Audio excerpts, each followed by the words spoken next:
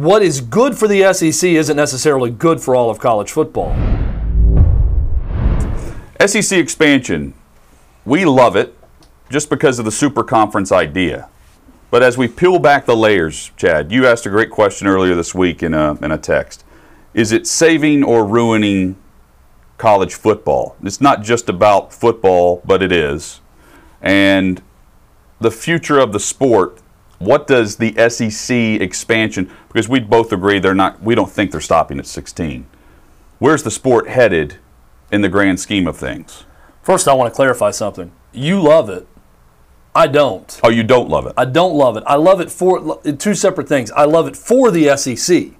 Okay. It's great for the SEC's business model. It's perfect, and it's a no-brainer move for the SEC. I don't love the move, though. I know you love the move, Hutton, coming from more of that NFL perspective to have the super conference, which the NFL is one big super conference, right? Mm-hmm. So you're getting closer to that in college football. I understand that. I don't love it because what is good for the SEC isn't necessarily good for all of college football. And now you're hearing a lot of this from every other conference. One of the things I love about college football is regionalism.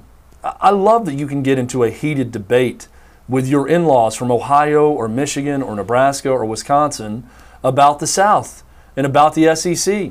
This is just a few of the things that makes college football what it is throughout the history of college football.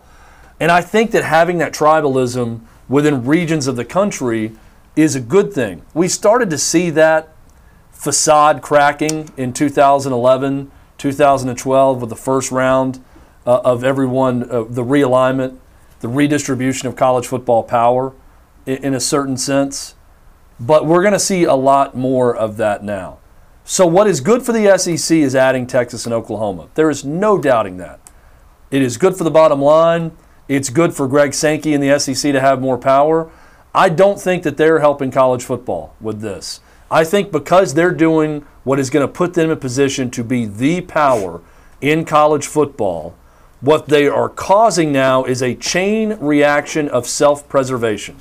We had the idea on day one, Hutton. You brought it up. Big 12, Pac-12, they need to merge now. They need to start talking about that. Well, guess what? There are reports out about them merging. They have Not to. Good for college football. Good for self-preservation for those individual schools. What they need to do, not good for college football. I'll say this about Notre Dame. I like that they're independent. Why? I don't know, because it's been that way for a long time. Why do we like a lot of things in sports?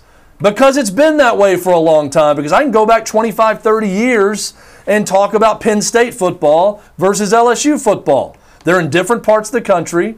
They have different sensibilities. They're different schools. They're in different conferences. When you argue Texas, who's the real UT?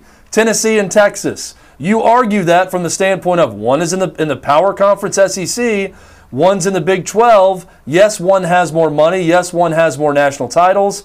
But yet Tennessee's in the SEC. When you combine the two, it cheapens those debates that has fueled this sport for years and years. So the big question of, is the SEC saving or ruining college football?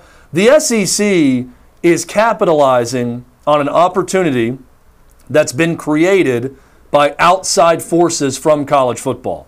The NCAA is dead. The Supreme Court said so. Name, image, likeness is in the sport now. That's caused a lot of uncertainty. When there's uncertainty, you can be defensive or you can go on offense. The SEC is always going to go on offense when things are uncertain. I understand that, and I think 9 times out of 10, that's a good route to take. But when the SEC starts going on offense like they are now, and this isn't done, Tennessee head baseball coach Tony Vitello said as much yesterday, the SEC is going to add more. This isn't the end of this. You're doing what's right for your bottom line and for your power. But when individual entities do these things, it's not necessarily good for the whole. And I don't think this overall is going to be good for the sport. Good for the SEC, not good for the overall sport. Is it ruining the sport? I don't think so. I don't want to speak in those grand terms of this is going to be the overall demise of college football. But one of the reasons that I love college football and so many others love it is for the history, is for the tradition. And part of that history and tradition is this sense of tribalism, of regionalism, that I think is about to be wiped clean from the sport. And it all started with this domino. Oklahoma and Texas to the SEC. Big 12, Pac-12 merger probably going to happen. Big 10, ACC going to look out for themselves. Some are going to jump on board the SEC. Others will jump on board the Big 10. And we're getting closer and closer to these conferences not mattering.